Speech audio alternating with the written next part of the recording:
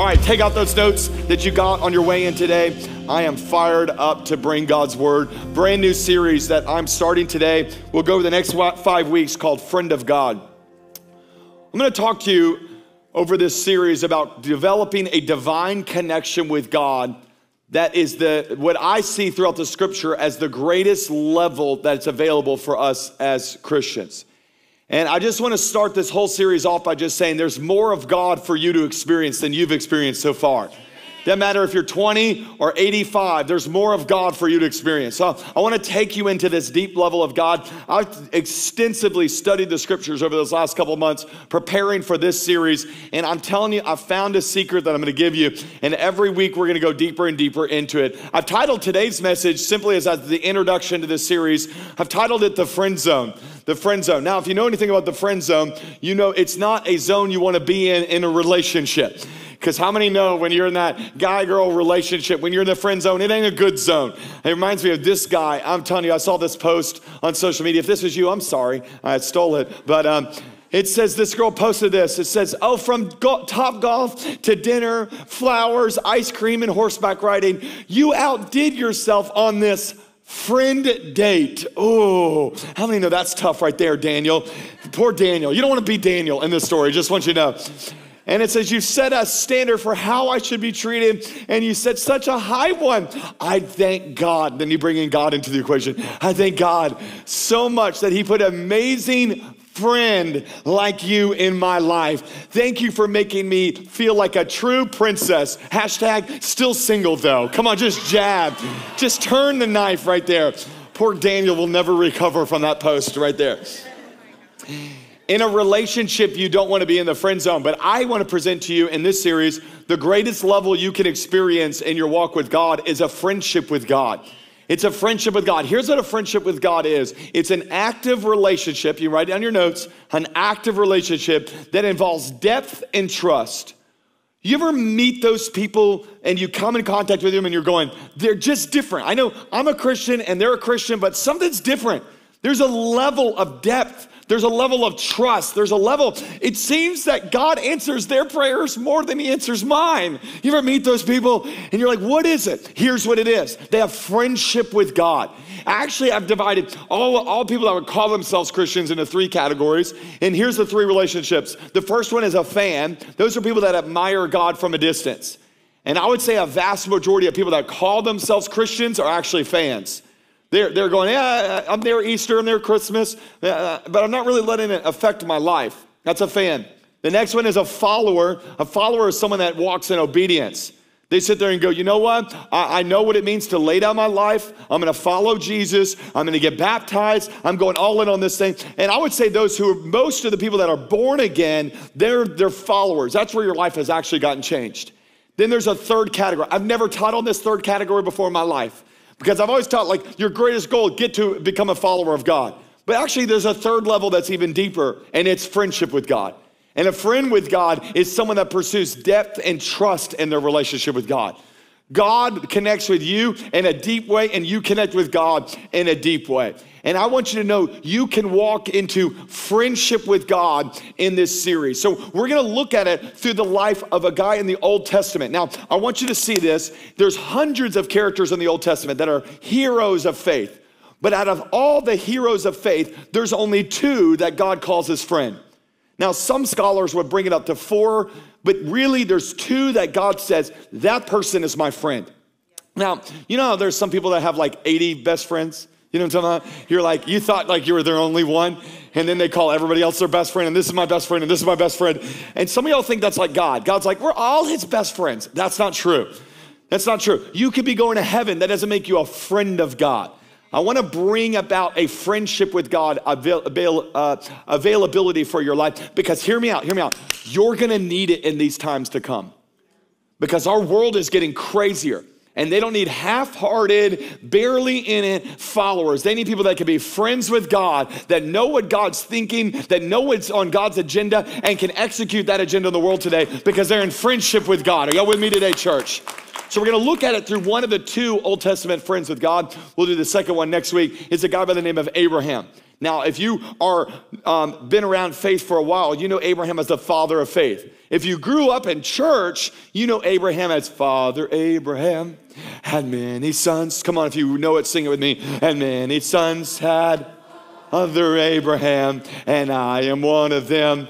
And so are, yeah, y'all ready? So let's all praise the Lord. Right, okay, we're done, we got it. All right, so that's Abraham. Now Abraham, let me tell you the idea of who Abraham was. Abraham was not some great king or great pastor or some great priest. Abraham was simply a guy who was actually in this area of the ancient Near East called Mesopotamia, in this big city, and God called him out of this big city really into obscurity. He would look just like any other person. We think of these heroes of the faith like if they were living in Tampa, they would be like the Tampa celebrity. That's not Abraham. Abraham wouldn't have been the Tampa celebrity. He would have been like the Plant City farmer, okay? Just want you to know. So not the big wig, not the big dog, but he was somebody that was called a friend of God. Let me show it to you. Isaiah 41 it says it like this. But you, Israel, and my servant Jacob, whom I have chosen, you descendants of, and here's what he calls us, and he all calls us all this, so we're all descendants of Abraham. He says Abraham, but then he puts his tag on Abraham's name. That's so shocking. Abraham, my what? Oh, you got to help me at all of our campuses. My what? My friend. He actually calls Abraham his friend. Let me show you an example of this that's mind-blowing to me. So Abraham, one time in a story, we see that God calls him, and his nephew Lot lives in a city called Sodom. Now, Sodom and Gomorrah were known for their sin. So God was going to destroy Sodom and Gomorrah. You might have heard the story. Abraham goes to God because he's a friend of God. I'm going to show you how this is possible with your life. Goes to God and starts negotiating for Sodom's saving of the city. He goes, God, you won't destroy that place if there's 50 people, 50 righteous. God says, well, Abraham, all right, I won't do it for 50. And then like every good Jewish businessman out there, he says, you know what? I'm going to talk them down a little bit more.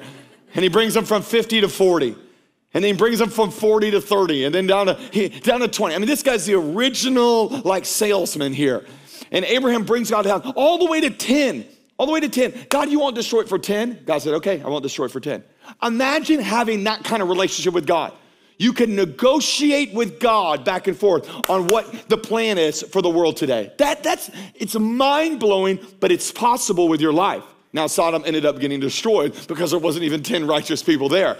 But the principle is still the case that you can have a friendship with God that sets you apart from the rest of the world. When you're a friend of God, his concern becomes yours and your concerns become his. Don't you want that in your life? Don't you want it where you go, man, I pray and it just seems like, man, God just shows up. Why? Because you're a friend of God. And I want you to understand this about God and his friendship with you. God is a reliable friend. Reliable friends are very rare in our world today.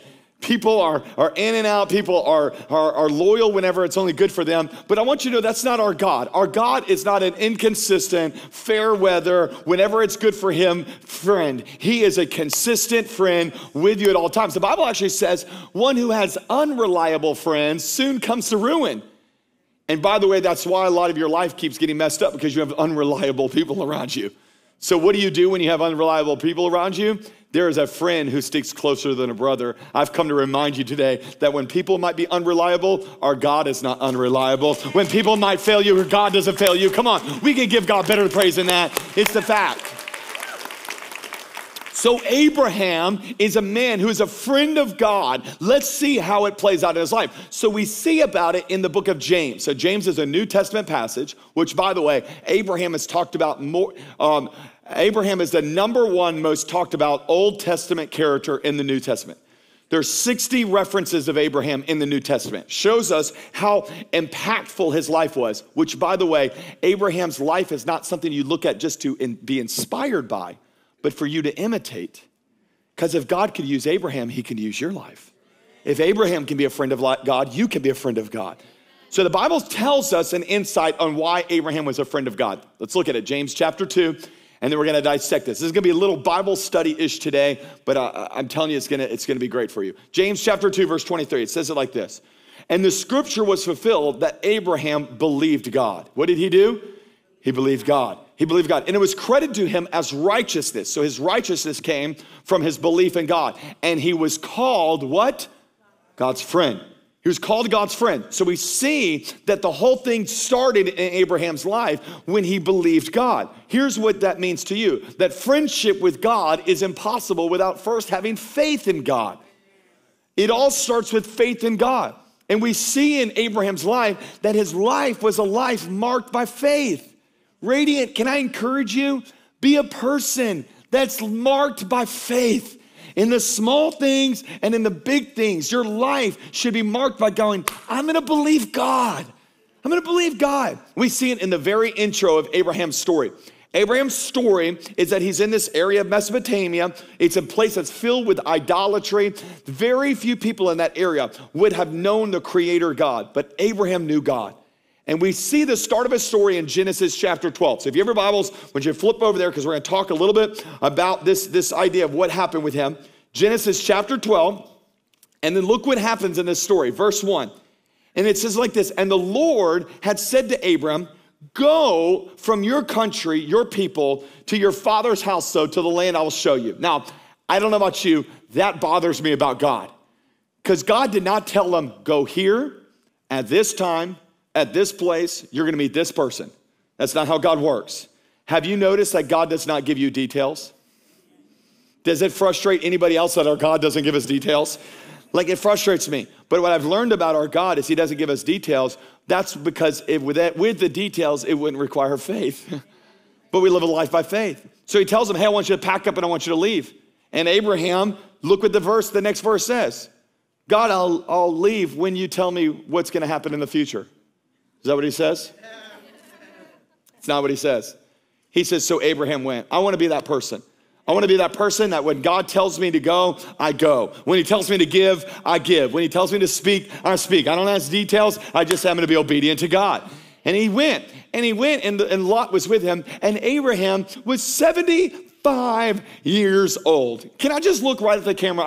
I know there's a lot of people on the other side of that camera across our locations across Tampa Bay. And let me just say it this way. You are not too old to live a life of faith.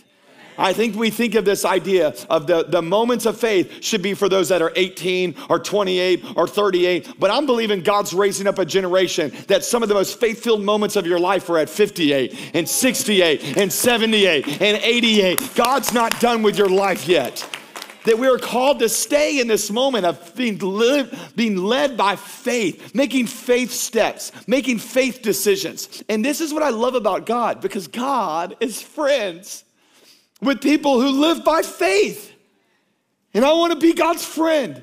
So my life has got to be marked by faith, even if it doesn't make sense. You see, we are called to live by faith. You are called to live a life that is a life of faith, meaning you might not know the details, but you still obey God. You might not have enough, but you still give. You might not know how it's all gonna work out, but you still step out. Because why? Because we don't live by sight, we live by faith. And God honors people who live by faith. We see it all throughout the scriptures. So what did Abraham do that made him a friend of God? We know that he started in faith. Look what it says in verse 23 of James 2. Let's go back to James. He says, and the scripture was fulfilled, Abraham believed God. So when did he believe God? Did he believe God because he moved? Well, we know that's true. Did he believe God that he would have a son? Well, we know that's true. But the Bible actually tells us exactly what it was that made Abraham God's friend. All right, now, I have studied Abraham's life for years. I've never seen this before. Verse 23 is our anchor verse, but we miss it if we don't go back 2 verses. Look at verse 21. It tells us the story, the moment where Abraham became a real friend of God. You ready for it? Was not our father Abraham considered righteous? Remember, this is how he believed in faith, for what he did when he offered his son Isaac on the altar. So this is a different story in Abraham's life. He moved in faith. He had a child in faith. But now he has offered that child on an altar. So this story is probably one of the most misinterpreted stories in all the Bible. Because people look at it and go, God is crazy, God is weird, it doesn't make sense. I'm gonna break it down to you in the few minutes I got with you to show you how it was Abraham's offering of Isaac on the altar was what really connected him with friendship with God. And it goes on in verse 22 of James 2, it says, you see that his faith and his actions were working together. So it wasn't just that he believed God, but he worked together with action and it was made complete. I don't know about you, I don't want half-hearted faith. I don't want barely faith. I don't want just enough faith. I want filled up faith. I want complete faith. I want full belief in God. Like that's what I'm going for in my life. All right, so let's look at our verse. All right, we're gonna turn together to Genesis chapter 22. If the story of Abraham and Isaac is the story where Abraham really walked into full friendship with God, then let's break it down. And I could preach a whole series off of this. I'm just gonna give you 5 points in a few minutes, and it's gonna help you. Ready? Genesis chapter 22. Sometime later, okay, let me pause there for just a second. What does that mean? So Abraham's 75 years old when he goes and he moves. God tells him he's gonna have a child. Now, I don't know what you wanna do at 75. I ain't having no kids at 75, come on. People come up to me, I'm 40 now, and they're like, hey, you want more kids? I'm like, no way. I don't even wanna be around your kids. Like, it's not true, but Abraham's great desire in his heart that God would give him a child. And so God promises at 75. Well, let me just tell it to you this way. It doesn't happen at 75. It happens when Abraham turns 100. So let me just look right at the camera and tell some people. What God wants to do in your life and what he's promised in your life might take longer than you want it to take. It's gonna happen, but it's gonna take longer than you want it to take because God's timing's perfect. So 25 years of pain and waiting on the Lord. And then at 100 years old, God gives it to him. Now, I don't want a kid at 100 years old, but that's what Abraham wanted. And God gives him the child Isaac. And Isaac is the line that Jesus would come out of, that we would now find salvation out of. So this is a promised child. So now we see in Genesis 22, sometime later, this is about 20 plus years after Isaac's born. So Abraham's about 125 years old. Y'all still following me? And then Isaac is about 20 plus years old. Y'all with me? All right. So sometime later, God tested Abraham. Now I want to pause there for just a second. And I want you to understand this. This is a crucial verse, okay? God tested Abraham. Have you ever wondered why God tests you? Why does God put us through tests? You see, many times we look at the test that we're in as the same way that our teacher tested us in school to figure out if we know the information. God's not testing you for that purpose. God is not testing you to figure out if you have faith. He's God, he knows all things. He's not testing you to know if you have faith. He's testing you to build the faith that you do have. You see, his testing is actually his training so that he can strengthen you to be stronger and to grow in faith so that you can walk into the purposes that he has for you next.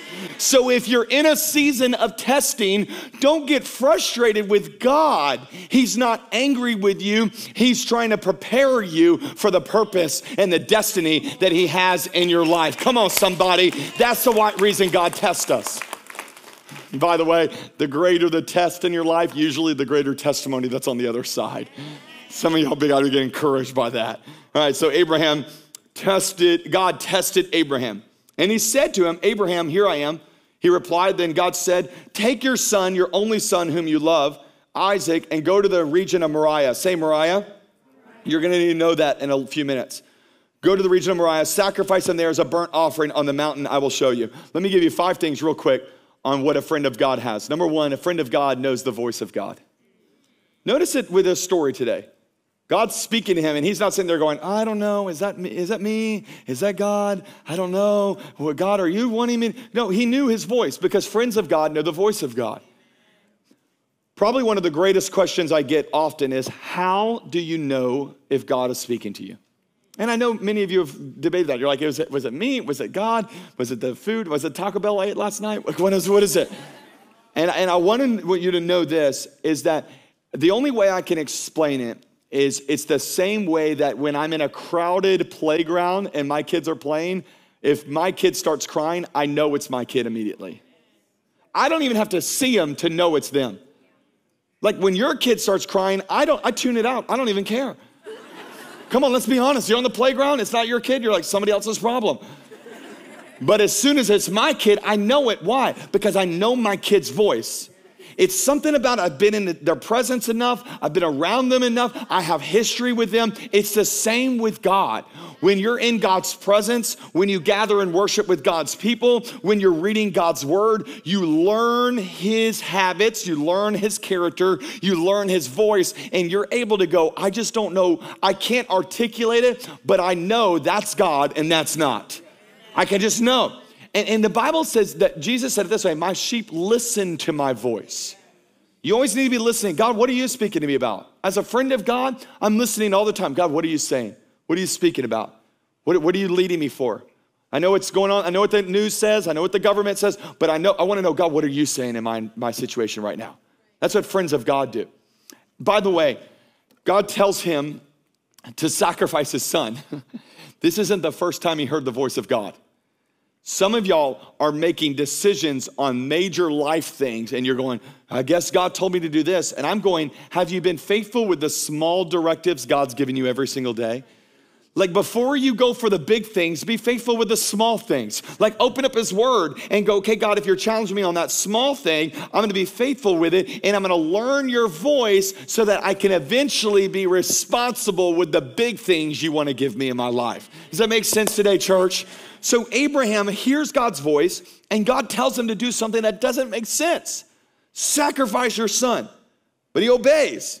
And the Bible goes on to tell us, so Abraham took the wood for the burnt offering and placed it on his son Isaac, and he himself carried the fire and the knife. Now, I find this interesting because Abraham did not carry the wood, the fire, and the knife up the mountain. I think it's for two reasons. Number one, he was 125 years old and he didn't want to. Come on, after a certain age, you go, all right, I'm no longer carrying this stuff, all right? But I think there's actually another reason. I think there's another reason because Abraham knew this principle of what a friend of God does. Friends of God, write it down in your notes, they let their faith influence people. There's no world with a friend of God where they go, this is my private faith. No, it's no private faith. It's that, well, this is just me and God's thing. No. I'm a friend of God, and as a friend of God, I'm gonna let that faith influence the world around me. So I'm gonna let it influence me. You ever been around a Bama fan? They're not secretive in their love for that cult. Come on, how many know what I'm talking about? Like, it's just, they're all in. They're all in. Like, they'll influence you. They'll tell you. They'll go all in on that. Let me tell you why. It's no secret.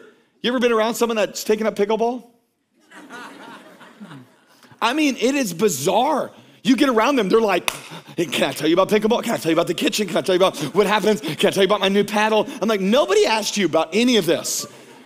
But we have no problem pushing that on other people. Yet for some reason, it's taboo in our world today to say, I'm a person of faith and I want my faith to influence the world around me. Can I just say we're raising up a group of people at Radiant Church that'll say my faith isn't meant to stay private. It's meant to impact the world. It's gonna impact my family. It's gonna impact my neighborhood. It's gonna impact my business. That's what faith is called to do. And Abraham said, listen, if I'm on a faith journey, Isaac, you're on one too. We need some parents to be raised up to say, hey kids, if I'm going to church, you're going to church too. If I'm gonna read the word, you're gonna read it with me. Well, I don't like it. We're gonna read it together. Because we're gonna let this faith impact their life. And I could preach right there. Come on, somebody, I don't have time. I could go into it. We got a tropical storm to avoid. Let's keep going. Verse 7. So Isaac spoke up and said to his father Abraham, Father, yes, my son, Abraham replied. The fire and the wood are here, Isaac said, but where is the lamb for the burnt offering? Great question. You ever had that moment where your kid asks you a question that's like above their age appropriateness? And you're like, where did kids come from? Where did babies come from? You're like, another time we'll talk about this. That was Abraham's moment. He's like, oh, about that sacrifice. Look what Abraham responded, verse 8. By the way, people use this passage to say, God's cruel, God's demented, God's weird. Let me just tell you, there's a reason this passage is in there that's actually so beautiful about the character of God. You just got to dig a little bit deeper because this verse right here answers it all for me. Verse 8, Ready? And Abraham said, God himself will provide the lamb for the burnt offering. Can I just present this to you today? This is a theological opinion, but I'm pretty positive about it. God never would have had Abraham kill his son. Wouldn't that be against the nature of God? For him to have a person kill another. I mean, do not murder. That's like one of his things.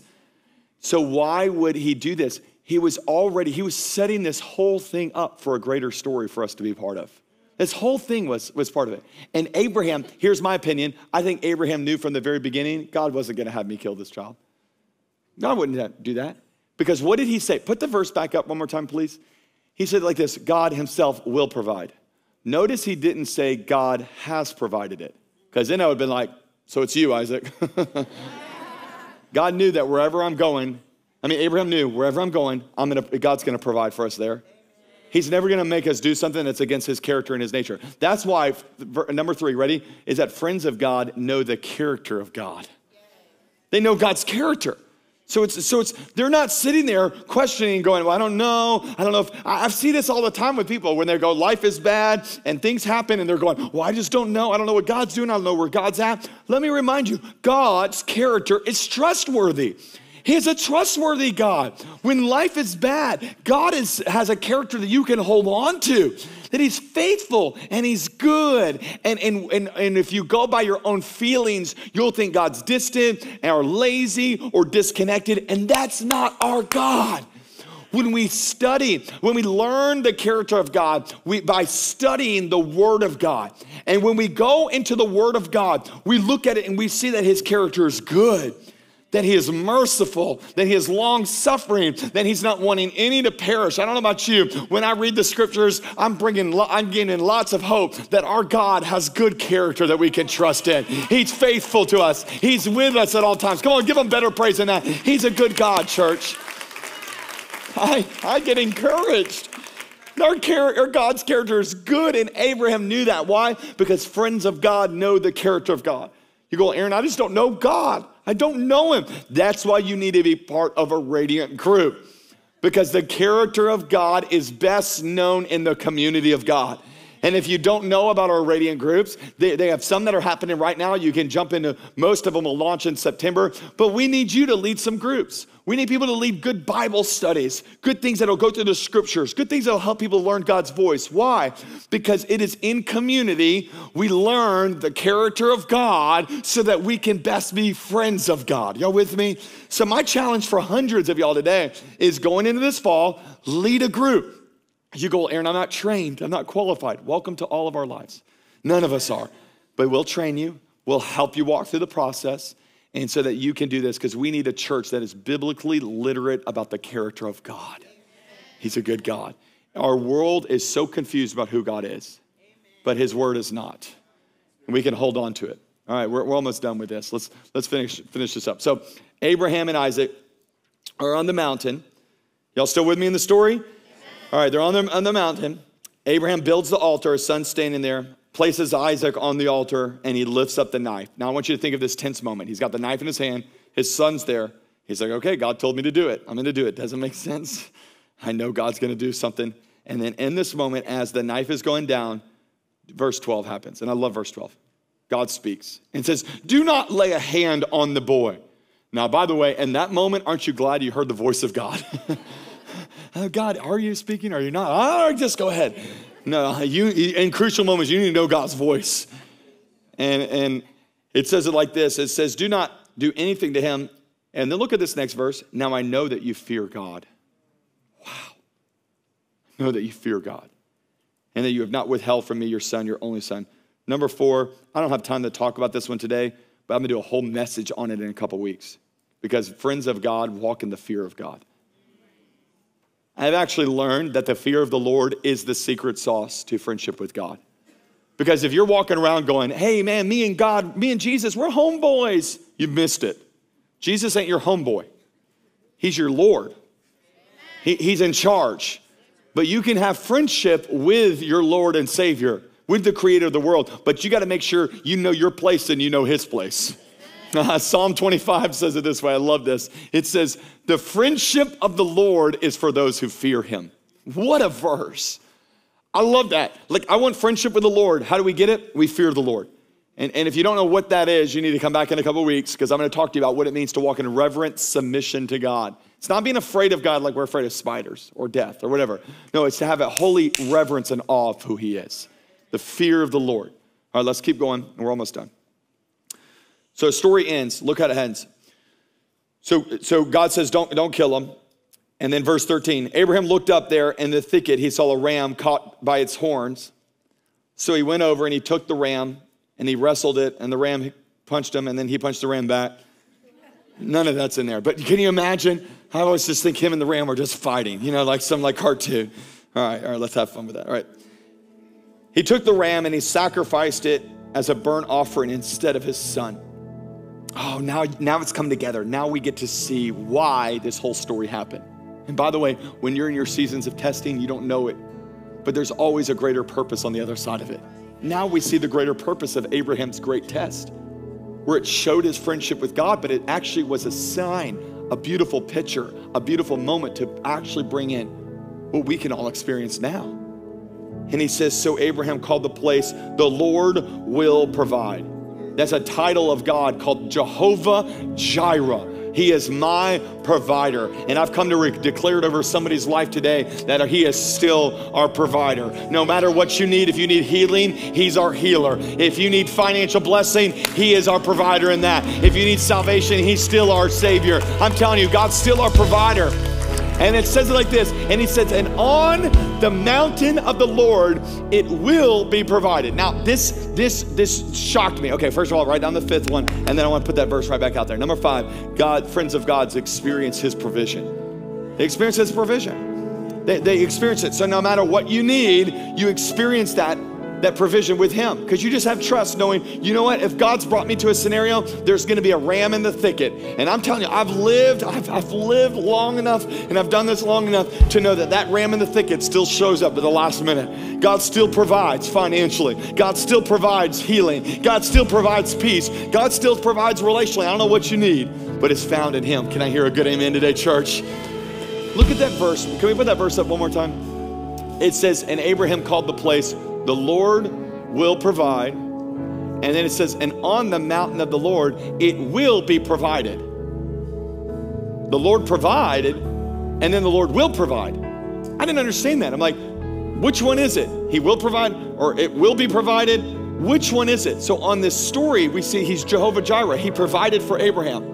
But then you got to do a little bit of Bible study, okay? So I was so pumped when I saw this, okay? So where Abraham did the sacrifice on the mountain, it's called Mount Moriah. Remember, I showed you at the very beginning. So it looks something like this, okay? So this is some hills in Israel where Abraham would have walked up that hill at 125 years old with his son to do the sacrifice. And on that mountain, somewhere in that area, the ram was in the thicket. That was the provision of God so that the sacrifice would be made. Well, then, hundreds of years later, David, who by the way was the second person, another person called a friend of God, David would show up to that very area, but now it wouldn't be called Mount Moriah. That area was transformed into a place called Jerusalem, the city of David, the area of David, where David would eventually build what's called the temple right on that mountain.